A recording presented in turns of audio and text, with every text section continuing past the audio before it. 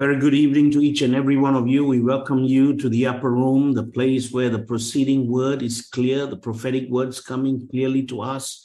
We thank God that you are here. I want to begin by asking you to give me a thumbs up if I'm clear to you today.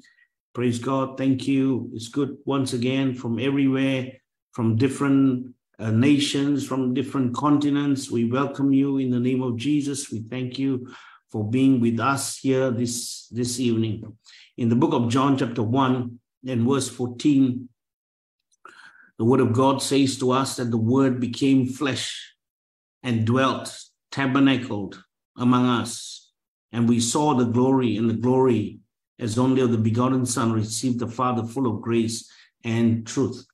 The whole narration of John chapter 1 tells us the process by which the word must happen. The word must become flesh. It must dwell in us. It must change us. It must shift us. The man and the message must become one. When the man and the message becomes one, there is a model on the ground. There is life that's speaking to it. And this is what that will make the difference for. This is what that will make the difference wherever we go. I believe this series of message that we are listening to is very, very critical to us in the days that we are living right now, in the time that we are living, according to the prophetic word given to us in 2019 about the different sets of cows, the fat cow, the thin cow, the lean cow, and so on and so forth, gives us the prophetic timetable by which we are living in. God has already predestined times and seasons, the Bible says, and we must live in the seasons. We must live prophetically and build apostolically. We must have this mind that to build for the future, not just for the present, not living every day. The Bible says, do not be conformed to this world. What does the world do? They live in the present continuously. But we live in the present according to the future that God has shown to us. Every time we come together for upper room, we can see that this word that was spoken to us was in 2010 or 12 or 14. All these words were in the past, but it's so relevant, still relevant for us today, so fresh. And now we understand it as we begin to grow, but still it was spoken then for now, and still it is spoken now for the future. I hope you catch what I'm trying to say. But it is so important, so vital for us to capture the spirit behind the message, the nature behind the message, the prophetic element behind the message. All that is required, all that we need is the word. And as we process it, the whole process of John chapter 1 takes place. In the book of John chapter 1, we can see the beginning. We begin with the word. In the beginning was the word, and we know that word was with God, and the word is God. Hallelujah. He is in that word. And if you take that word and you allow that word to begin to adjust, align, and bring all kinds of changes inside, internally and externally, in especially our attitudes, our responses, our paradigms, our preferences, as it begins to kill the self. One of the major work of the word is to cut away human self and self-will. The kingdom cannot come if his will is not done. The Bible says, they asked Jesus how to pray. He said, thy kingdom come, thy will be done. So we know that unless the will of God be done, the kingdom cannot come. And the will of God cannot be done because our will is standing in the way. But the word of God will enter our will and break it and shape it and make it and remake it again until the will is a landing place for the will of God.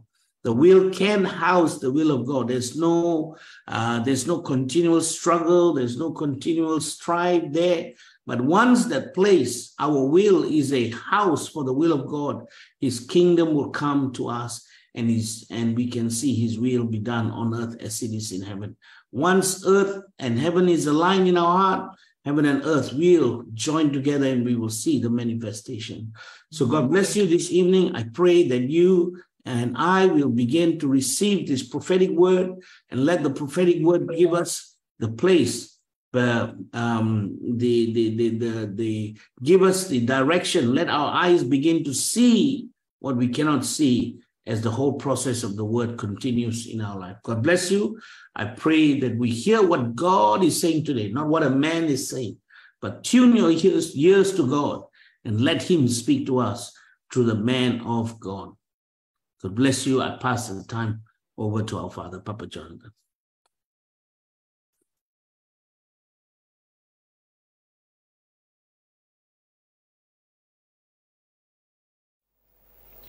All right, let's deal with the subject on the operational principles for operating in our vocation or our field. Maybe let's look at one or two scriptures which will help us.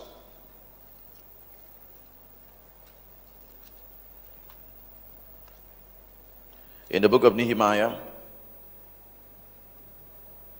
in chapter 13 and verse 10. Nehemiah chapter 13 verse 10. It said, I also discovered that the portions of the Levites had not been given them. So the Levites and the singers who performed the services had gone away, each to his own field. Have we got it? Nehemiah chapter 13 verse 10. That the Levites, because they were not provided for in the house, they could no longer function in what we call ministry. So each one of them went to their own field. And they started to operate in their own field. See, most of us, if we have one source of income shut down, we have no other field of operation. For that reason, the moment our funds and finances are shut in a certain area, we do not know, because we do not have another field to operate in, we do not have extra resources coming in. All right, for most of us as pastors, this is a suicide mission. That's why a lot of pastors, they have to find other sources of income. Sometimes the pastor's wife begins to work and bring in the resources.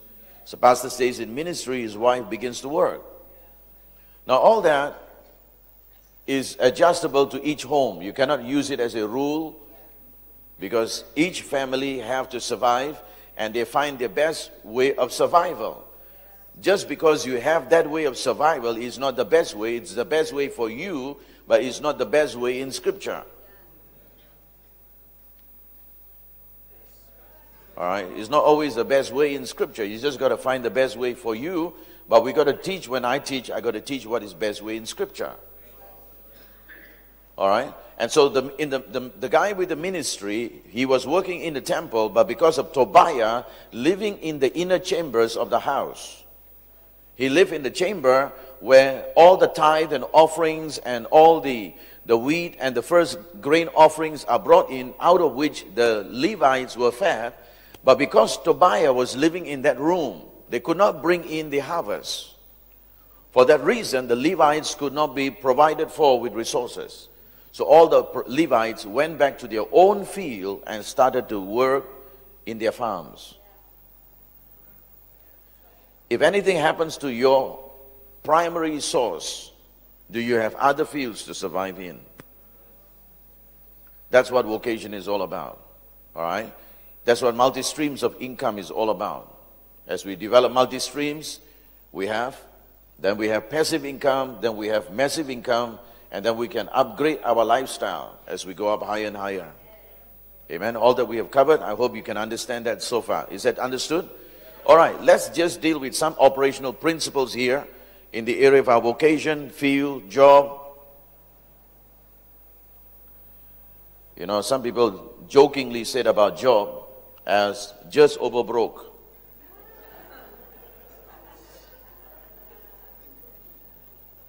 So I want you to write down some operational principles. Number one, know that you are placed there by God. Know that you are placed there by God. You've been placed there to represent Him. You've been sent there to advance the kingdom through the call of God on your life. All right? You've been placed there to represent Him. And you've been sent there to advance the kingdom of God through the call of God on your life. One of the habits of true millionaires is that they have found their vocation. They have found their occupation. They have found the place where they best operate in. If you're continually struggling to produce results, you're in the wrong place. A fruit doesn't struggle to bear fruits. If you're a pastor and you're struggling and struggling and struggling, not basically because you don't want to, but you just don't have things connecting in you, it's because the tree is not formed. But the day the tree is properly formed and the roots are connected, the fruits are just results. Wealth is results. Money is results. Health is results. And by the way, as I mentioned to you, weight is results. You can't just say, I don't know how I'm so heavy. You don't have to be a rocket scientist. All right? Because whatever you put in stays. All right? So please do remember, we must be placed there by God. And this is one of the things you and I need to know. If God has called you into ministry, and that's your first primary vocation, stay there. From there, develop other fields. Amen. From there, develop other fields. If God raised you up to be a teacher, and if this is your vocation, and that is your primary vocation in which you have to stay there to fulfill your call, stay there, because that vocation will meet your needs. All of us are called. All of us have different vocation. Unlike the religious traditional thought pattern that some are called, few are chosen, rest are frozen.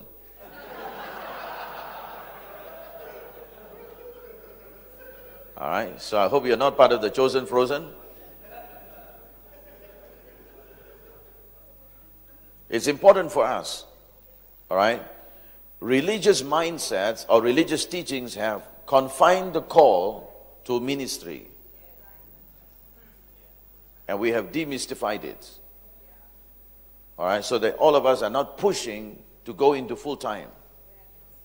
We are pushing to become productive full time. So whatever vocation God gives to you, is from there you got to fulfill the call. The business is not the call. The business is vocation. For most people, they make the business their call and mess up their lives. My call is to make money. There is no scripture in the Bible that tells you the call is to make money. Because he says, don't be over concerned about making money, because there comes with it many pangs. He said, woe to the rich who desire the pursuit. For the pursuit of wealth, they compromise everything. There is no such call to run to make money. But if you're in business, you have to make money. That is your business. You have no business to be in business if your business is not to make money. Simply means get out. Well, I'm just here to make ends meet. No, that's ridiculous. You will meet your end soon. You just got to think seriously. All right? You got to think seriously that God put us in this vocation. It is from here we not only meet our needs and hone our skills and gather our resources. It's from here we start our journey to fulfilling the call. So my call is different. All right? As God has called me into the ministry, because I chose that, I have the 10 dimensions of the call, and this is my vocation. So from here, I got to start my journey to fulfilling my call. But in the journey, I collect 200 as I go. I collect my resources. I hone my skills. I gather all that is needed for my needs. But this is not the end. All the gathering of money is not the end. That's why people, he said, woe to the rich who pride in their richness or their riches. Some people just think, well, I got the money. So what? What is a big deal? Money doesn't make you. Money is just in your pocket. It comes and it goes. Today is green, tomorrow is red. It's different colors of paper. It does not say anything about your spiritual stature. You have a lot of money to throw around. So does the fools in Las Vegas. They also have money to throw around. It doesn't make anything. It is just there to lubricate so that we are not scraping through in life. It's when people use money and try to force their way in here and there and try to push themselves, it's because they think their money talks. Definitely the money lets them out. But if you remove a man and his money away, he still get a man. And that's when you realize you made a millionaire. You can remove all his money, he can still make another million because it's inside him. Hallelujah. That's why it's from our vocation. From our vocation, we begin our journey towards our call. In our vocation, what do we get? To meet all our needs. We meet all our needs, we gather our resources, and we have everything that is in our skills become sharper and sharper. So you must know God has put you there. Some of us try so many things, but we have never come into what God intended us as our vocation. So we try our hands on this, we try our hands on this, we try our hands on this, until one day we find something that gives us the ability to meet our needs, hone our skills, gather resources, that starts our journey towards our destiny. That is your primary field of operation.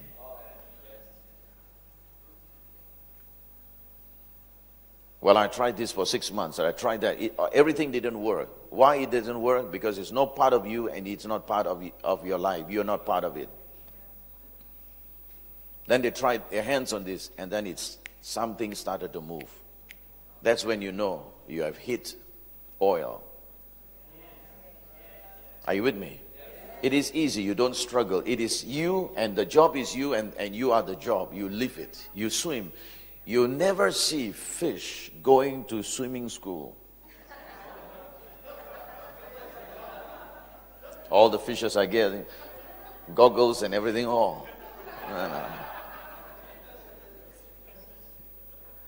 Because the moment you enter in, you're just like fish in water. You just know. Hallelujah. You have found your place. Some of us are good in the talking area. We got to find that kind of vocation. Because that is us. Some of us are hands-on. All right. Some of us have skills. Some of us have certain abilities. Some of us with computer technology. Some of us with art. Some of us, creativity. Some of us have different. So whatever your vocation, the moment you find it and you know it's God and God placed you there, from then begin the journey towards destiny. One of the most amazing things is this. If you can know that God has set you there in that place, you click. And if you click, you're just going to see resources coming for you, one after the other. Number 2, know the power of His presence daily. The operational principles in your vocation, know the power of His presence daily.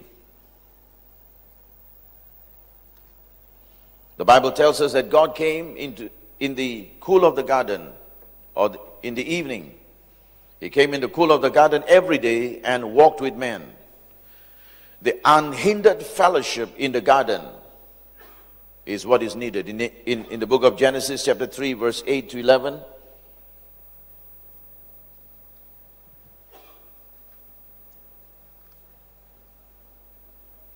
Genesis chapter 3 verse 8 to 11. They heard the sound of the Lord walking in the garden in the cool of the day, and man and his wife hid themselves from the presence of the Lord among the trees. Then the Lord God called to man and said to him, "Where are you?" He said, "I heard the sound of you in the garden, and I was afraid, because I was naked, I hid myself." And he said, "Who told you that you were naked? Have you eaten from the tree of which I have commanded you not to eat?" Unhindered fellowship.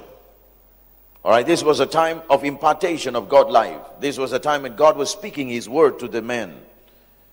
He gave everything man needed in his life through His word and through His promises, and by putting the provisions around about him.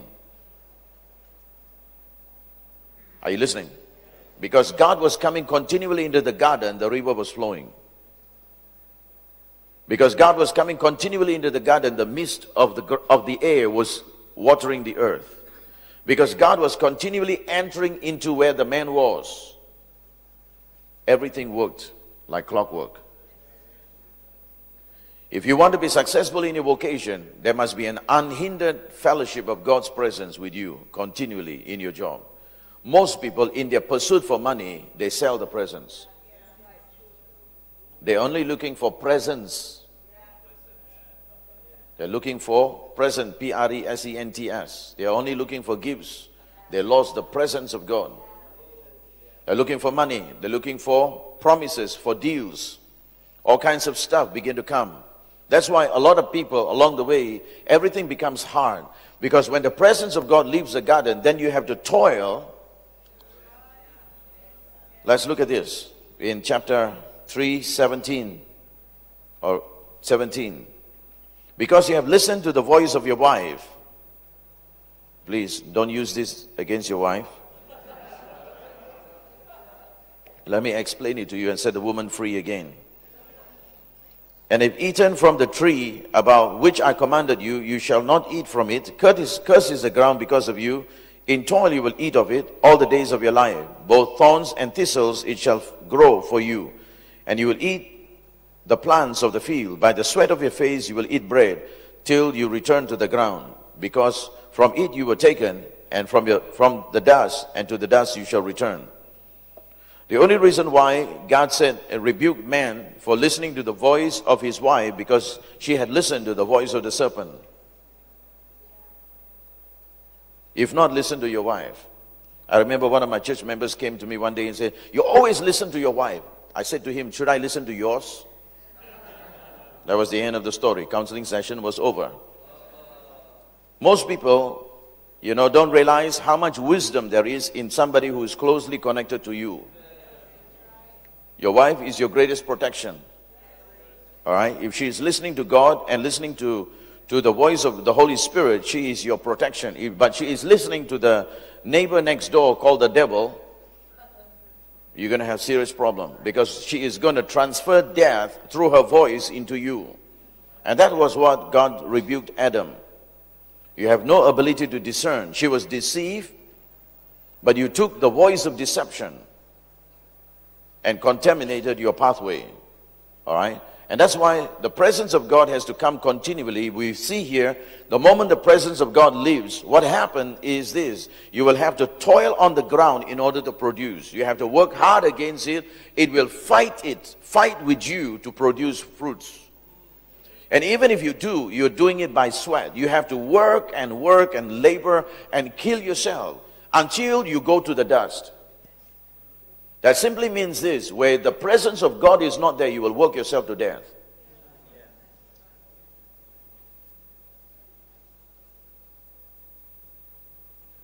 I hope you're still breathing. Okay, so you haven't died yet. That's good.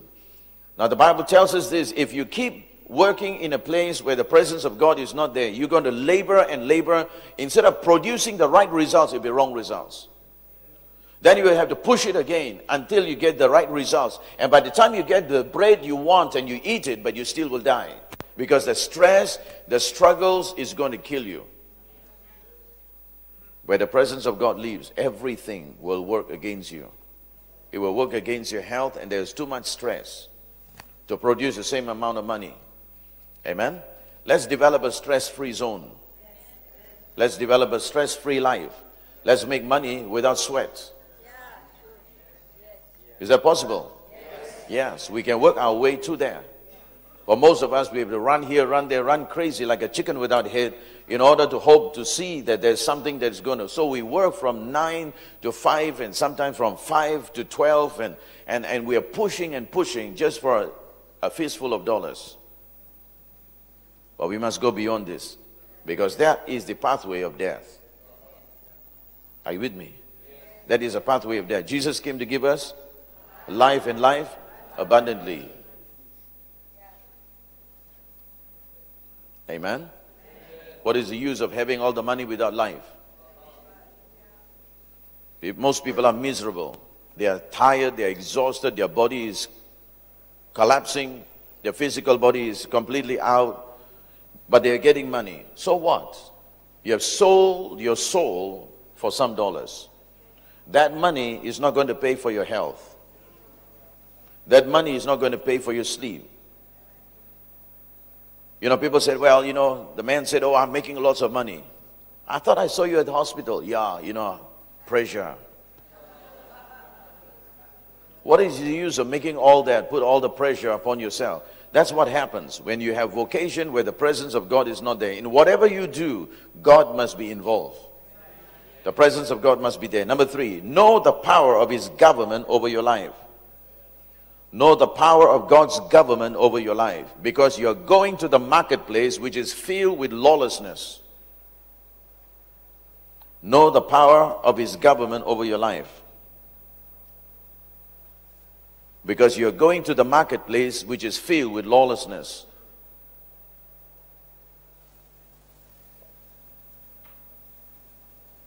Is that true? If you are not governed, you will walk into chaos and become part of the mess. You will compromise. You begin to yield to it because there is no God's government on your life. Anything will go. It's okay. You will bend the rules here. Then you bend the rules there. It takes a little at a time. And before long, you're as crooked as the dollar. Yeah.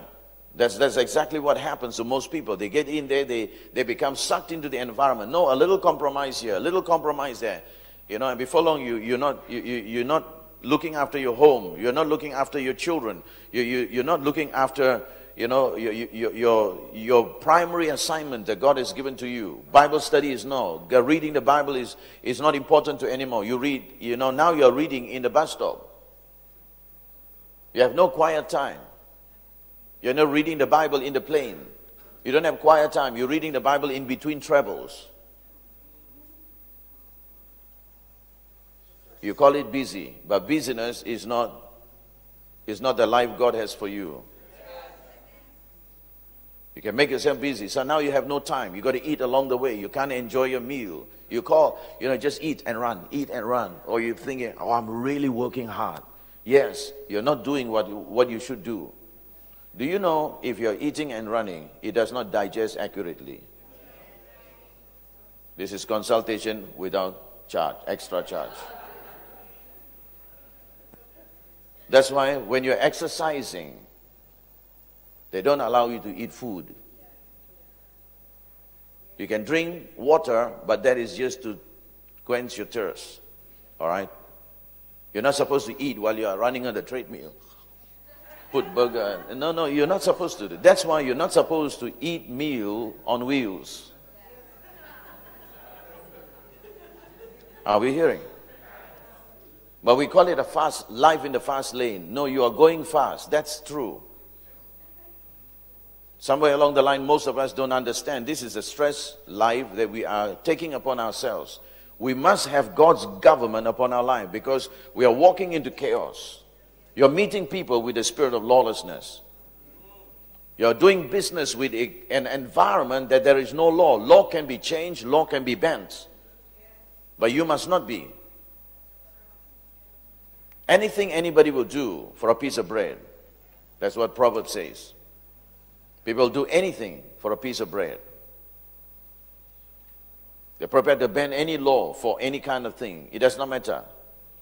Laws can be changed. You just got to know how to lubricate the system. And when you have situations like that, you got to have government of God on your life. Because if you go in, you'll be part of the chaos. And the same judgment that falls on the world fall on you. And that's why a lot of people don't know how to function effectively. Making money is not difficult. Who told you it's difficult? There are good ways, easy ways, bad ways, simple ways, crooked ways. Money can be made. Even non-Christians are making money. Don't talk anything further than that. There are lots of non-Christians who are making money. Crooks are making money too. Bad people are also making money. So there's nothing to boast. But to make money with God's government upon your life, that is a different story altogether. Amen. That's why you got to have this operation principle upon your life. God's government must be upon me, and it must govern me, protect me, shield me from the kind of attacks that are taking place. Where there is lawlessness, there's chaos. When there's chaos, there's disease. And wherever there's disease, there's going to be all kinds of things that's going to hit you from the outside and to come internally. That's why thousands can fall to your right and to your left. They cannot come near you because you're governed and protected by what God has given to you. Amen. And that boundary, that hedge around your life is God's government.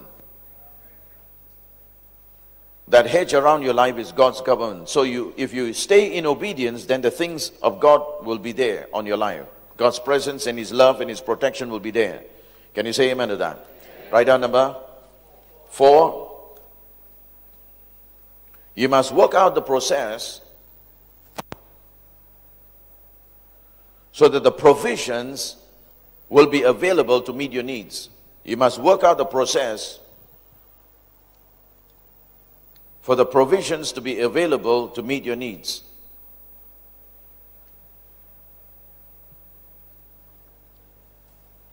The vocation is important because you got to develop the process. Let's say, for example, you're in computer business. You just got to make sure that you have enough knowledge how to build the computer. Secondly, you got to develop it, how to build it faster and cheaper.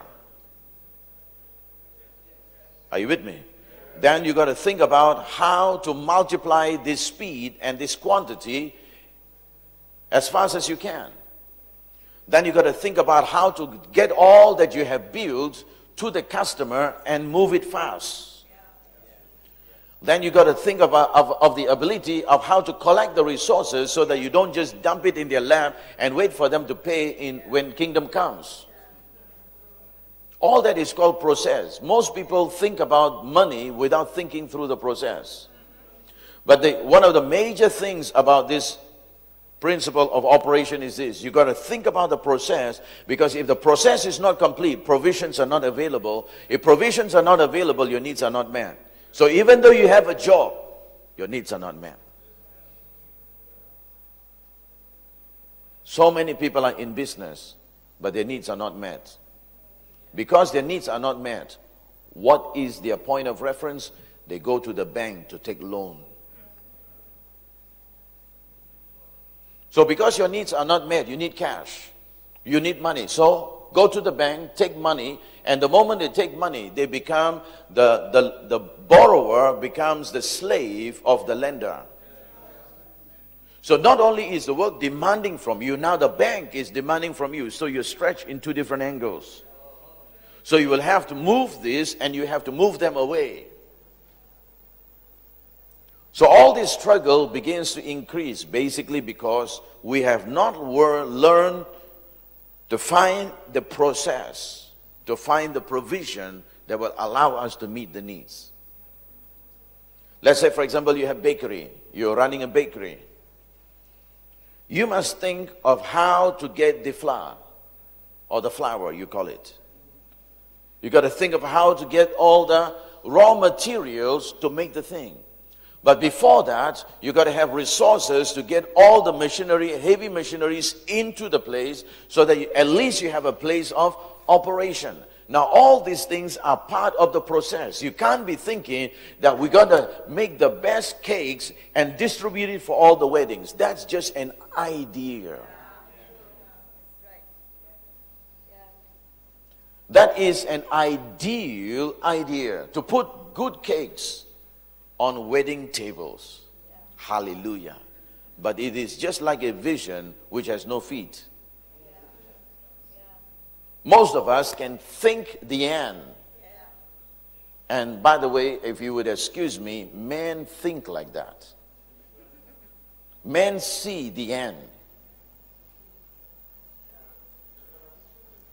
Men see the end. Men like to read the last chapter before they buy the book. Women, they like to keep the suspense, keep it going, because they just don't want to read the end. They want to find out the end, and they like to follow through the story. Men read the last chapter. I know how it ends. You say, you're killing the excitement of life. But for men, they want to see the cake distributed. That's why you talk to people who have no business sense. They tell you what will happen. They don't tell you what they're going to do now, because they don't think process. Or we're going to sell 20 houses, and we're going to, have everybody, and people are going to come in, and, we're going to have our computers, and everybody is going to buy our computer. When they buy our computer, they're going to turn on our screensaver is going to talk about our company, and we're going to give them free. No, you haven't even built the computer. Most of us die in our dreams because we never wake up.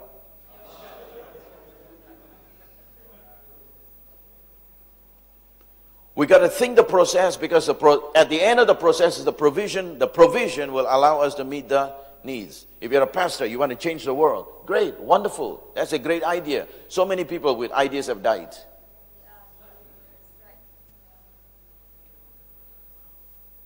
How many want to know how your dreams will come to pass? I tell you, wake up. That is the first steps where all your dreams are going to come to pass. If you wake up from your sleep and start the process. The journey of 1,000 miles begins with the first step. Get something going. It's easy for us to think, we can sell this product, to this nation, and we can turn it around and we can make millions of dollars. I heard that before. But those people who talk like that never made. Because they know to make a million is not as easy as talk. Talk is only 4 letters. T-A-L-K. Million is more than that. That's the reason why you and I must remember, we must discover the process. Sometimes the best thing to do is to think through the process and find out if you have a character to outwork the process. Because you don't think, that's why you think, wow, we're going to have a restaurant business, and we're going to have the best dishes. My mother-in-law and my grandmother are prepared to give us the recipe. They will come and teach our cooks. And you haven't even talked to your grandmother whether she remembers the recipe. And you start a whole restaurant on the strength of your grandmother's memory. It is going to be disaster. She said, which dish? I can't remember. And then if she asks you, who are you? Then you have...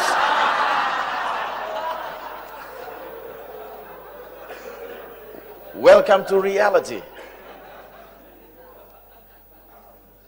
You must think. If you don't think the process, you don't know what is required.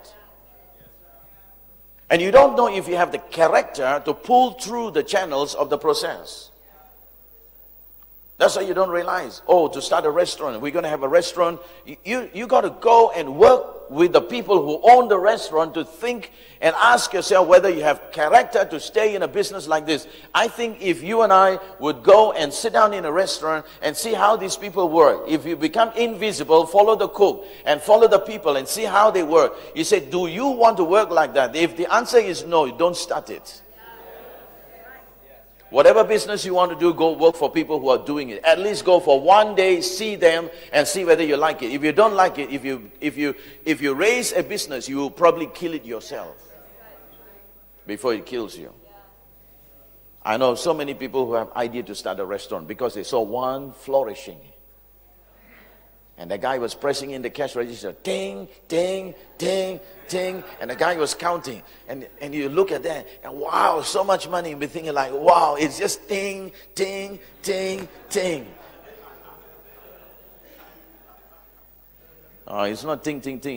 Your ears will ring, ring, ring, ring because you have so many bills to pay. You don't realize, I thought, but they are doing well. Yes, because they have a liking. They know that that's the place they ought to be in. That's why it clicks, it flows. Because it is part of the machinery. They are part of the missing link in their business. And the moment they got the business, they just flowed. But for you, it's different. It's uphill task all the way. Please do remember, we need to think through the process. If we think through the process, you can work out everything that is needed. If you cannot think through the process from A to Z, the chances are somewhere along the line, you will be stuck in the business when you started. Because, I didn't anticipate. It's basically on people who did not think things through. If you anticipate, you have already shot the problem before it raises its neck. Are we hearing? So you're never caught with your pants down. All right? You're never caught in any situation unaware. God, by His grace, must give to us the ability to think through process. Sit down and write everything down on paper. After this, after this, after this, after this, after this. You may be thinking, I want to start a fish business because I like fish. Please, fish may not like you.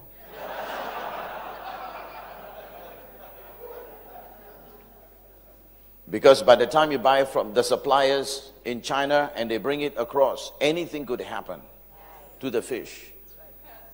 Because a fish is crossing boundaries, it could change identity. It's no longer Chinese anymore. All right? It'd be different because a fish, what kind of oxygen, how much content of oxygen, what kind of shipment, what kind of rough handling, where is it passing through, what are the ports it's passing through. You got to think through the process, because by the time the fish comes, it's only good for burial. But you see, we see things that are flourishing. We don't think through the process. Where are you going to get the resources? After the first shipment, do you have to fly back all over again in order to go and check and put the fish on the container before you fly out? Or is there people who are good at it, who can ensure the quality, ensure before it's loaded that everything is well, and ensure that everything that is coming on arrival is healthy?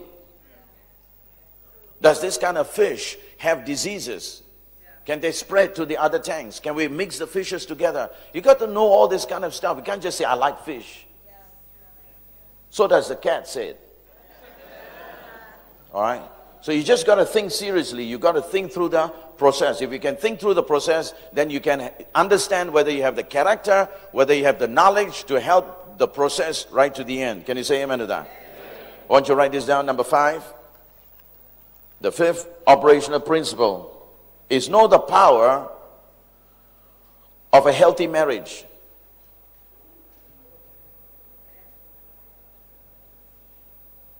One of the casualties of people becoming rich is that they lose their family. And you know the scripture, my favorite scripture in the book of Genesis 26 is this, that he had a great household and the Philistines envied him.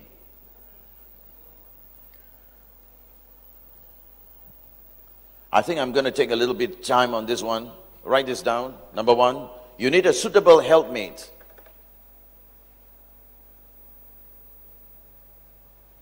You need a suitable helpmate, or helpmeet, or meet in help, or meet with help. All right, you need suitable one, not the wrong one. The disaster is to have a wrong one. All right? Because you will inspire each other to multiply the strength of 10,000. Now you can use this principle even for partnership. If you get an unsuitable partner, you have problems. All right? If you bring along somebody who is not going to be helping you, who is just a sleeping partner, he's only going to get money and you are going to do all the work. But he's not putting in enough in whatever partnership. There must be a suitable helpmate. Amen? That's why you find this Ahab produced Jezebel. It was the weak leadership of Ahab that forced Jezebel to rise up to wear the pants. Not only wear the pants, but she handled the sword. Ahab went and found out that Naboth would not want to give him the vineyard. So what did he do? He went back home and he cried. She said, stop crying. And she became his mother.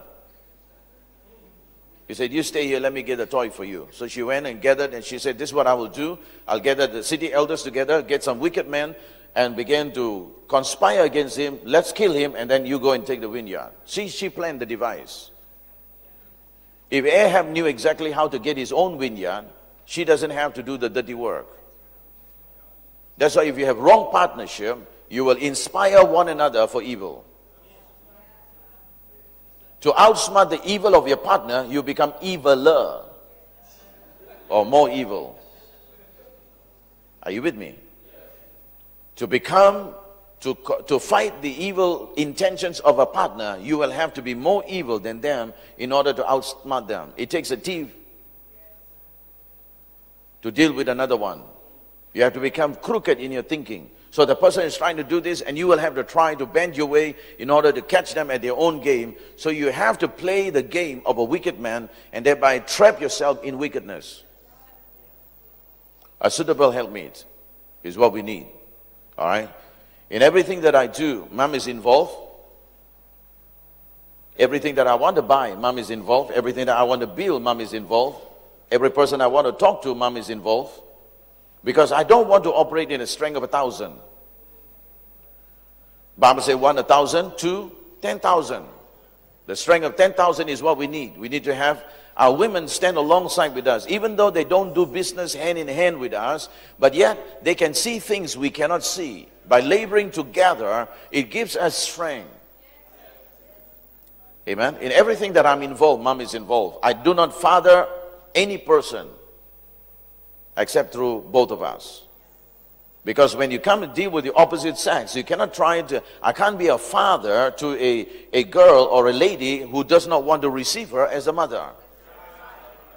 Then there is going to be disconnection somewhere, and that disconnection could be destruction. That's why a suitable helpmeet is so important. Writer number 2. All right, knowing the power of a healthy marriage. The suitable helpmate have to be with the same DNA. The suitable helpmate had to be from the same DNA. That's why the Bible tells us that God took out of his ribs and made woman from the same blood type. This is bone of my bones, flesh of my flesh. Number 3. The helpmate must be one who came from your heart. Came from what is within. The helpmate must be one who came from within him, so that she can complete him and complement him and comfort him and cooperate with him and contribute to him.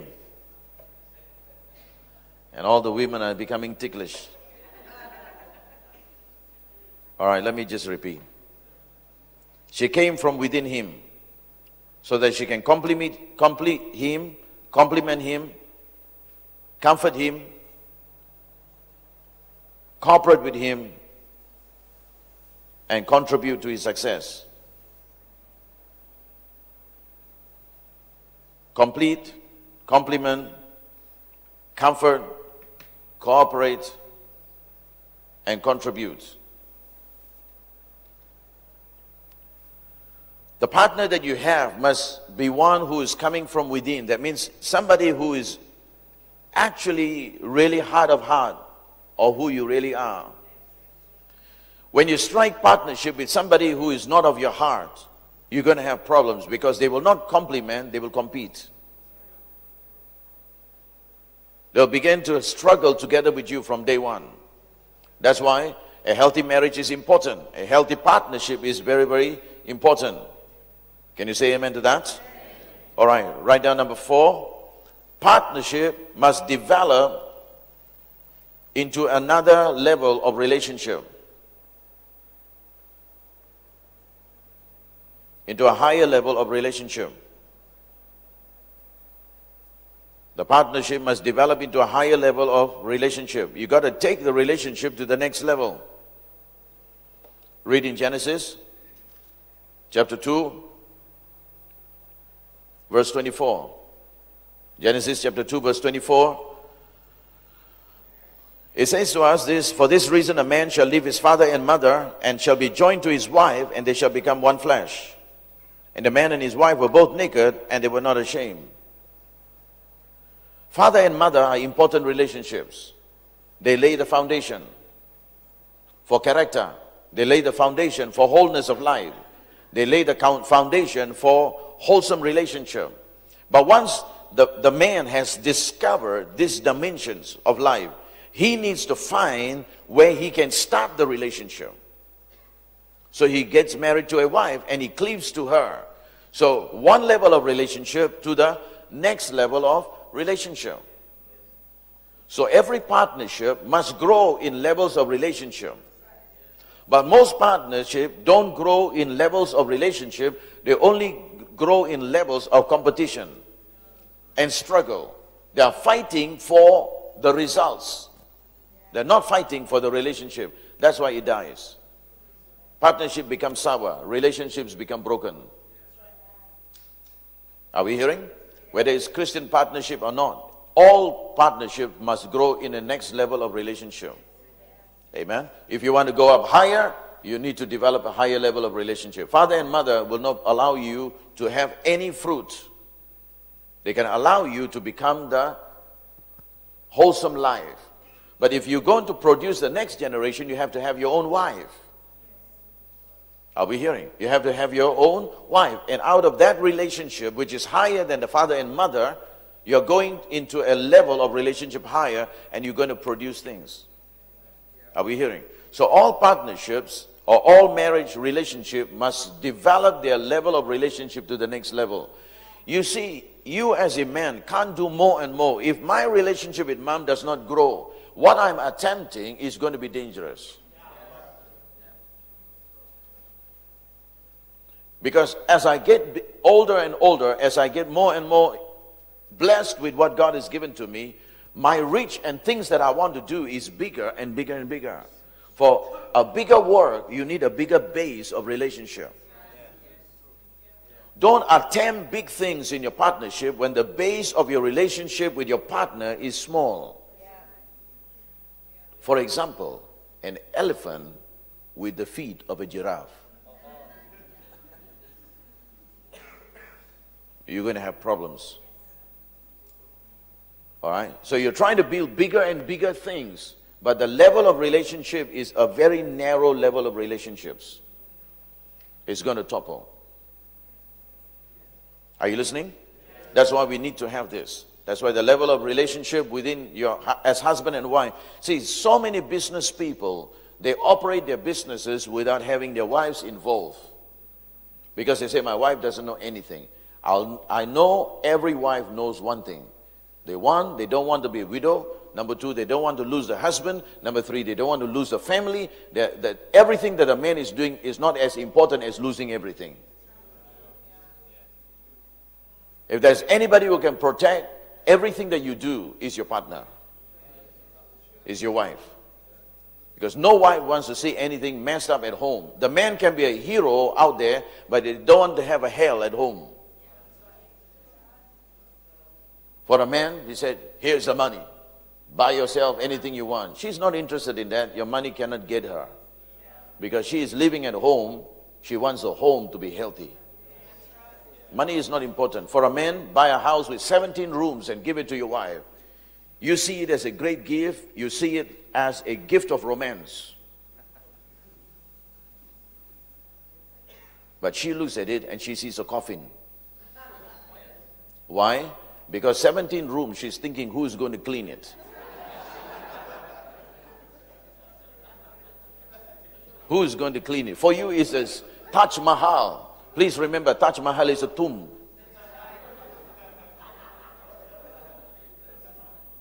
For a man, build the biggest and the greatest and give it to her. The pride of a man's ego is crushed.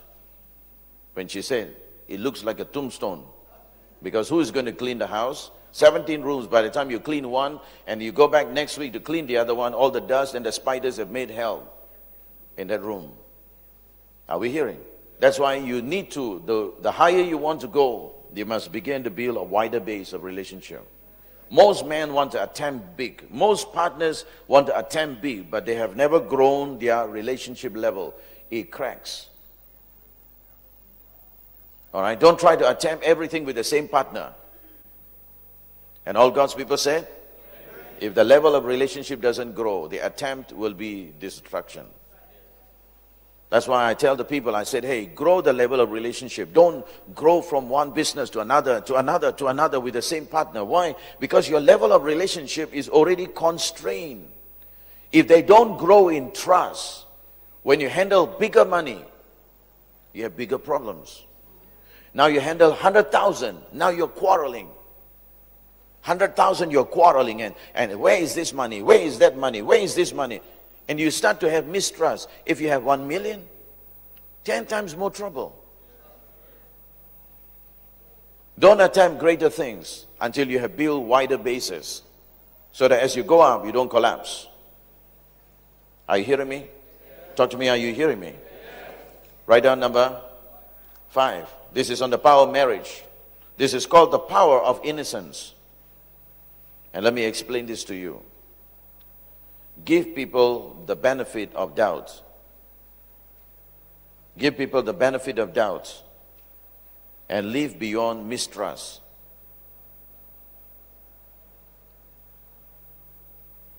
Live beyond mistrust.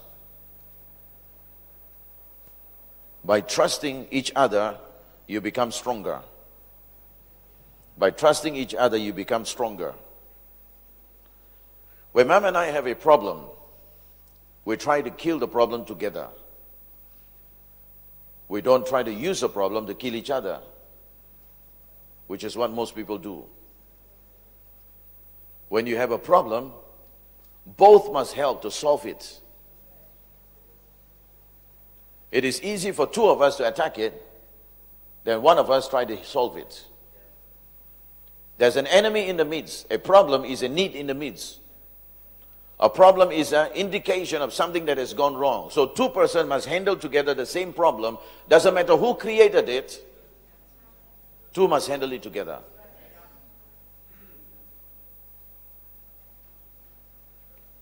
Are you breathing? Yes. The problem with having problem in our marriage is that one takes responsibility, the other takes irresponsibility. No, the responsibility is two of you. Both of you have produced the kid. It has the responsibility of both the parents to deal with the child, not just one. In the same way, if a problem happens in the partnership, both partners must deal with it, because to deal with the problem together from two different angles is faster than leaving it to one person to solve it. Are we hearing? Talk to me, are you hearing? If the problem happens between Mom and I don't use the problem to attack her. She doesn't use the problem to attack me, even though I could be the reason why the problem happened. It is a problem, is in between us, it's our enemy. And so we get rid of the enemy and then we talk. Are we hearing? There are three of the brothers all together. If I punch one, all three of them have to gather to gang up to beat me up.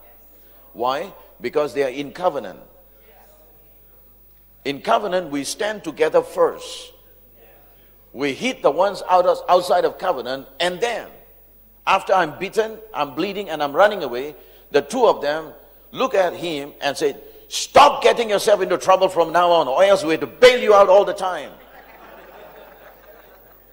And give him a good tight one, and let him go.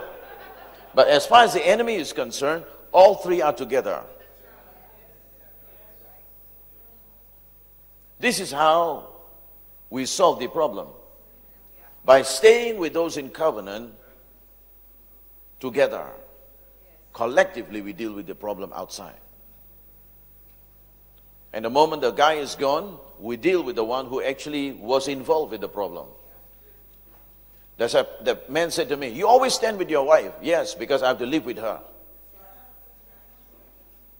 If any side I'm going to take the side of covenant. Whether it's right or wrong, I take covenant first. Because there's an enemy coming in to destroy the covenant.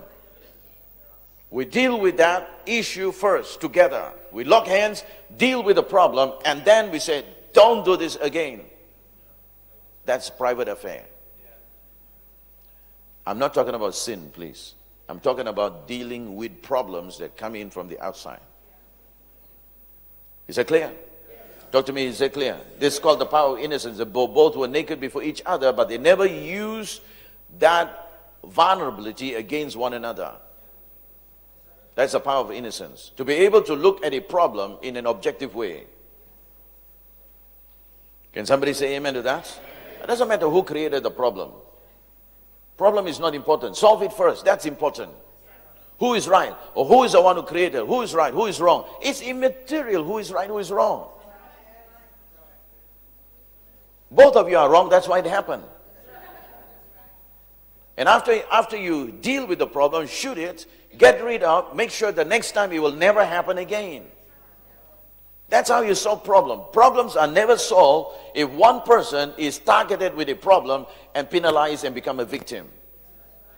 That person is holding the card. You made me feel like a victim. Okay, I say sorry. Your turn will come because you sleep somewhere. Vengeance is mine, saith me. So you've been embarrassed by your wife. You wait for your chance because she will sleep someday. You are also the same. Why did they say that? Because they remember the last time you pinned them against the wall. Now they pin you. They don't pin you, they hook you on the wall. That's not what it's going to be like. Are we hearing this? I trust that you're beginning to see that why marriage and partnership is so important. If we have good partners, if we have good marriage, it is going to be protection for us in the vocation. Can you say amen to that? Write down number 6. The woman was involved in helping him personally, not just his job. The woman was involved in helping him personally, not his job, not just his job.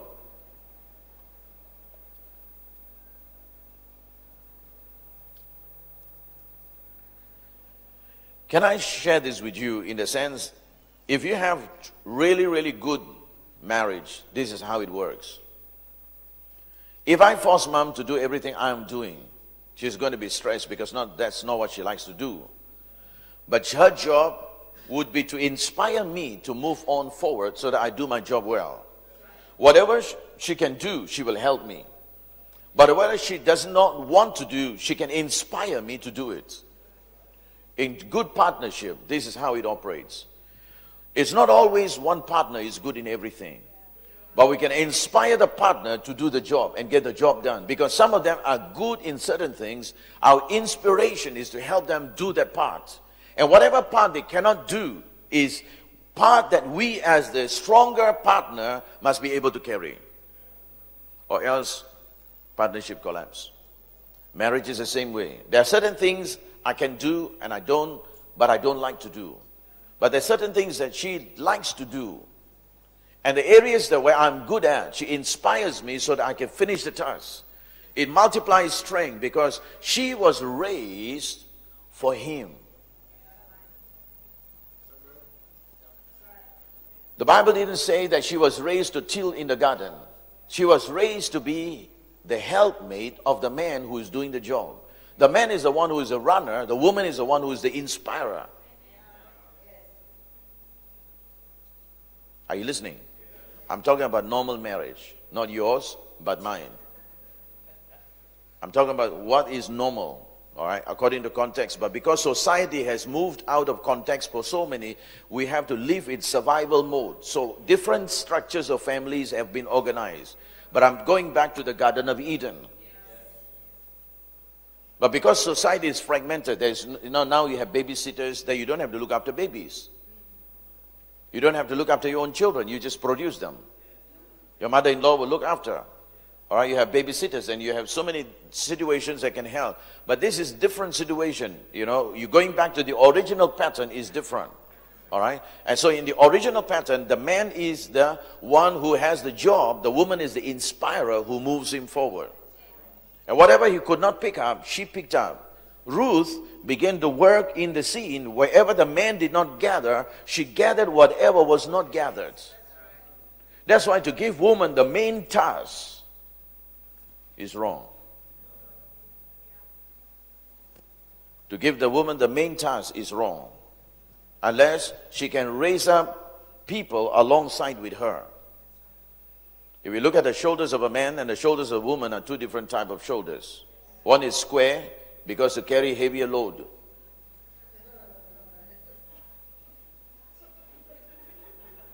Man is supposed to carry a heavier load. Women are not supposed to carry the heavy load. If ever women are in the front and they will have to lead, then we got to raise up others who will share the load so that they keep their roles simple. That is the way how churches should function, how leadership should function. If it's a woman is in the front, her role should be very simple role. All other things are diversified. Everything is done by others. But her role is simple, not complicated. Men are different. Men can handle so many pressure at the same time. That's why they are sent to war. Most of them don't want to go to war, but they are sent to war. Train them. They are not warriors, they are warriors. So you can't send warriors to war, but they must be tough. That's why whenever you have women going out into the open field and become executives and push everything around, you don't see them normal. Because they have to play the role of man and they have to be tough. They have to find place and shovel place for where it's only man's world. So they become tougher and they become stronger and they are bossy. I'm not saying that is right or wrong. I'm just saying facts. So don't say, well, how can you say that? No, I'm not saying that. It is saying itself. All right, these are facts of society because it is that kind of world. If that world is all male executives, then you are the female rising, the people won't give you space. So if she is going to come up all the way where men are, she has to be a tough cookie. And for her to be tough, she will have to live tough, act tough, not just try to be tough at a certain time. She will have to be tough at all the time because we never know when men are going to attack her. It's a man's world. So she evolves because of the pressure. Are you listening? That's the reason why I said inside the churches, I said, let the ladies rise as ladies. Don't put unnecessary heavy burden. Let the men become straight, become pillars everywhere. Let the ladies grow in between. It's important. All right, it's important. Some situations is not conducive. So what we do, we structure the leadership of the woman because a lot of our churches are run by female pastors. So we got to make sure that the female are strong in simple roles. All other things are given and provided by others. It becomes easy to breathe. Are you listening?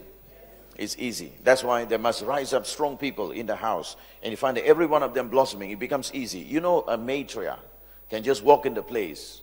Everything is done. It's how powerful. That's how Chinese families ran for years. All right? They just had a matriarch. The matriarch was the head of the house. I'm not talking about whether it's right and biblical. I'm just talking about how to work in a contextual point. That's all. But when situations of emergency happens this way, we must learn how to work it through. All right? Because we never know what will happen. But in a situation that happens, this is how you make adjustments so that even in that environment, we are still winners. We're not losers. No matter what the devil does, no matter what the enemy tried to create, we know how to turn the situations around, working out the process together with God, and all things can be well. Can you say amen to that? Yes. Simple instructions for your vocation. All right, time's running out, but this is important. Can you understand this so far? Yes. I said, can you understand this so far?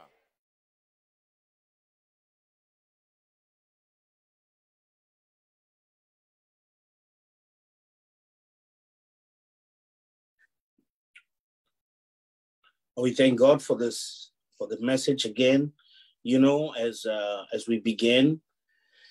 And the topic was operational dynamics. I thought it was something to do with the natural flow of finding a vocation. But the first few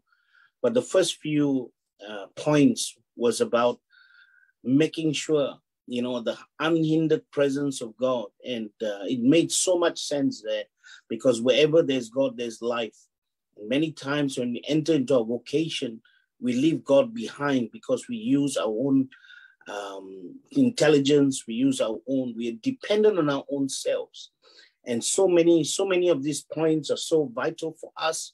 And I believe that the second part was about our marriages, because the Bible talks about when two agree on the earth, you shall ask anything you want and it shall be done. The agreement between the husband and the wife was also, to me, the second major part of the operational dynamics in our vocation. The first part was God. That God is the center. Like number one was actually finding that this is your calling, this is your vocation. Number two was the presence of God. And then the second part was about our marriages, about our families. And I believe many times without us realizing, husband carries, hurts, and wives carry hurts in their heart and offenses, and we don't get rid of it. And because we don't get rid of it, I believe that there is no flow. There is no proper flow because of the offenses that are there. And I believe that as I see the big picture and the tapestry of what God is trying to say through Papa's message today, is these two factors: the factor of our relationship with God and our relationship with the one that is closest to our life. And if these two factors are in place, our vocation will flow, and we will find the four rivers that are in the garden. We will find in the book of Genesis chapter 2 verse 10, the Bible says, and there were four rivers in the garden, and those rivers was the one that took Adam and Eve to where there was gold and bellydim and all the precious stones. And I believe the river inside of us gets stuck because either our relationship with God is hindered or our relationship with one another is hindered. So I pray today that as God begin to speak to us clearly, as God begin to show us what needs to be done and what changes we need to make, I pray that our vocation will be under the open heaven, will be under the principles of heaven, not governed by money, not governed by man, not governed by anything else, but governed by heavenly principles. And in the heavenly principles, it does not matter what happens on the earth, because if it is there, God will always bless it. It's Genesis 26 again. The Bible says, and Isaac sowed in the land, and God blessed the man. May God bless us. It simply means that we expand bigger, become bigger, better, sharper than any environment that we face in our vocation, because God is with us. God bless you. Thank you for being here as we continue to press in, as we continue to believe until 2023 is over. May God transform the man. When he transforms the man, he will transform the land. God bless you and have a good day. Blessings to your family and your church and everybody around you. We'll be blessed because of you, and have a wonderful week ahead. God bless you, and see you at the top.